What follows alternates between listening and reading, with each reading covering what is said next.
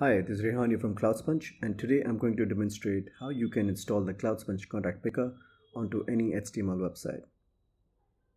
Start by heading over to the integration section of your CloudSponge account and clicking the very first option called Basic Integration. This will take you to a documentation with 3 specific scripts. The first one needs to be added between the head tags, so let's do that.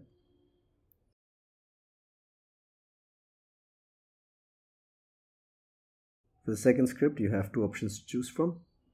The top one displays a menu of all available address books, whereas the bottom script displays each address book as an independent source. For this video, we are going to do the menu linking option. Let's copy that and paste it in between the body tags. The third and final script enables an input field so your contact picker can import all user selected contacts and drop them in. That's it. That's all you need to get a functional contact picker running on your HTML website.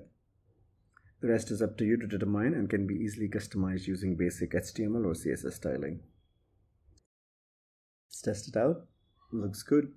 Reach out to us if you need any help, and thanks for watching.